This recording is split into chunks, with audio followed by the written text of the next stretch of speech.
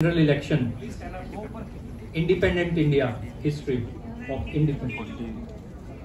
Yeah, that's right. That's right. That's right.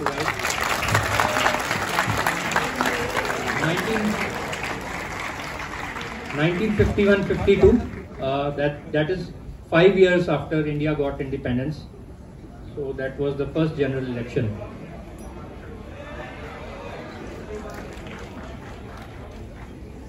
So let's now move on to the second question.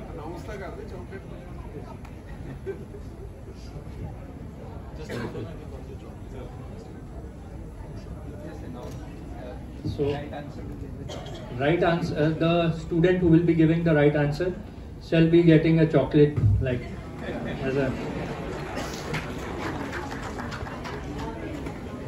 So now moving on to the second question. So when is the National Voters Day celebrated in India? It was recently in the news as well. So when was the National Voters Day? 25 Jan. That's right.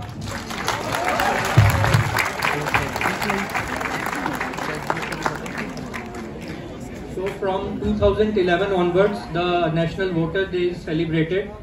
And it commemorates basically the constitution of the Election Commission of India way back in 1950 when the Election Commission of India was set up, so that date corresponds with that. So now moving on to the third question. How many fundamental rights are there enshrined in the Indian Constitution? Anyone? 6. Who is that? From where is it coming? Okay. How many? So 6 rights are fundamental. Okay. What's your name? Purvanshi. Purvanshi has got it right. It's 6. Few of the students said it's 7. Well, it actually was 7 when the Indian Constitution was enacted. After that, by the 44th Amendment in 1978, the right to property was removed and it is now a legal right, which is included in Article 300A of the Constitution of India. Now moving on to the question number 4. Who is the ultimate guarantor of fundamental rights in India? Supreme Court, Parliament, Prime Minister, or is it the President of India?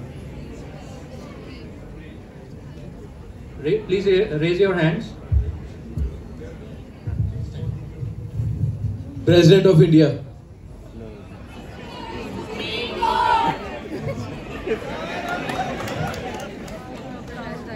No, that's wrong. Anyone else from the time? There are few students.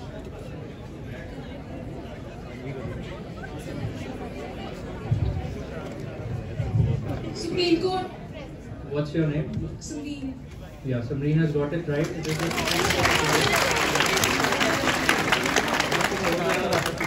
Supreme Court, by Article 124 of the Constitution, is the ultimate guarantor of fundamental rights, by which the Supreme Court has various writ jurisdictions like quo warranto, habeas corpus, certiorari, and others. So for guaranteeing the fundamental rights of ordinary citizens in India. Now moving on to the fifth question. So what is the main source or sources of law in India? Constitution, Supreme Court, statute, customary law, or is it all of the above? Please raise your hand, whoever wants to answer. So Constitution. That's wrong. All of the above. You lost your chance now. All of the above. What is your name? Samreen. So that's right.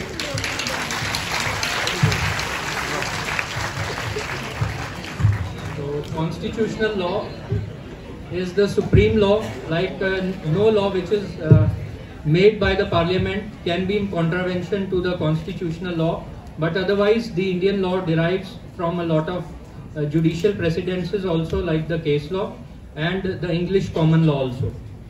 So now moving on to the sixth question. How many times the national emergency has been declared in India?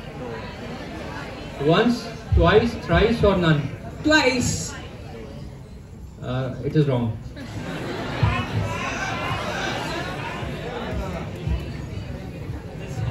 Once. Once. Once, it is wrong. Thrice. What is your name? Please announce your name. Sir Rahul. Okay. What is your answer? So 3 times.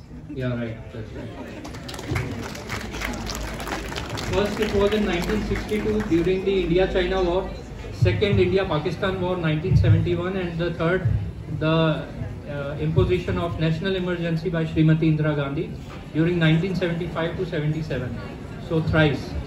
So now moving on to the seventh question. Now this is very common, like routine you will see whenever you are going to exercise your franchise, like what is shown in the following image. Anybody can elaborate the parts? Anybody can elaborate the parts?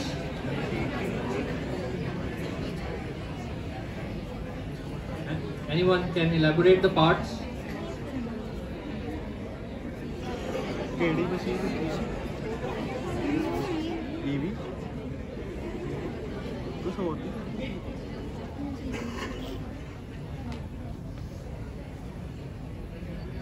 सब Google करने लग जाते नालों नाल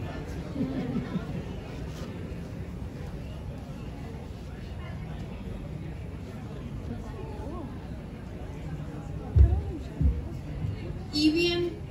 Yeah, EVM, but what about the parts, individual components? Like, E-pallet. yeah, one of the component is VVPAT.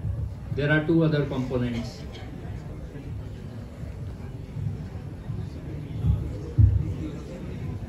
The first is a control unit and second is a ballot unit. Right, right. What is your name? Just lean. Yes, yeah. She got it right. So towards the right, it is the voter verifiable paper audit trail. The second is in the mid. It is the ballot unit, and the third is the control unit with the presiding officer. So moving on to the eighth question. Chief Election Commissioner is appointed for a period of how many years?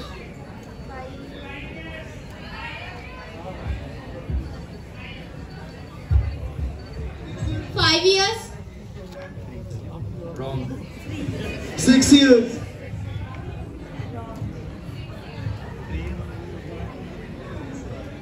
Give the mic. 6 years. Yeah. What is your name? Ahan. Has got it right. So it is 6 years.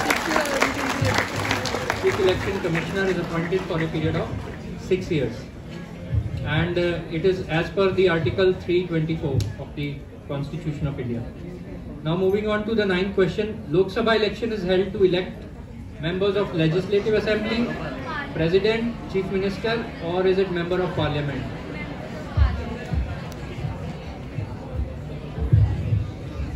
Member of Parliament. D. Name? Shaurya.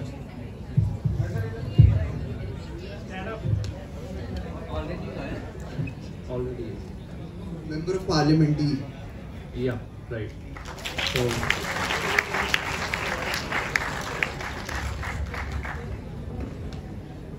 the last and the final question.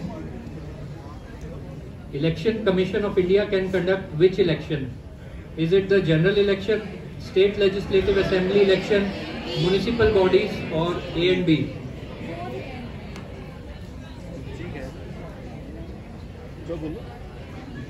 Please give the mic whosoever is raising the hands.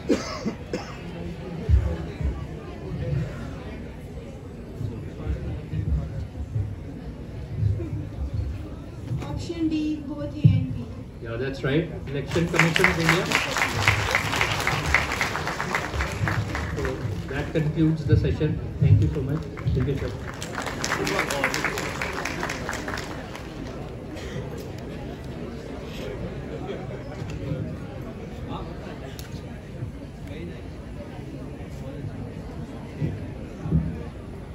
As we gather here today, I'm reminded of the immense power that lies within each and every one of us. The power to shape the destiny of our nation through our voices, our action, and most importantly, our votes. We stand at a critical juncture in our country's history with the upcoming Lok Sabha elections looming on the horizon. It is imperative now, more than ever, that we exercise this right to vote and fulfill our duty as responsible citizens of this great democracy. The youth of our nation constitute a formidable force capable of bringing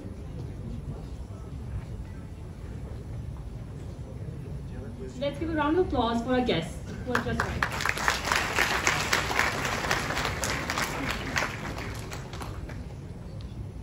Continuing, capable of bringing about transformative change and driving the wheels of progress forward.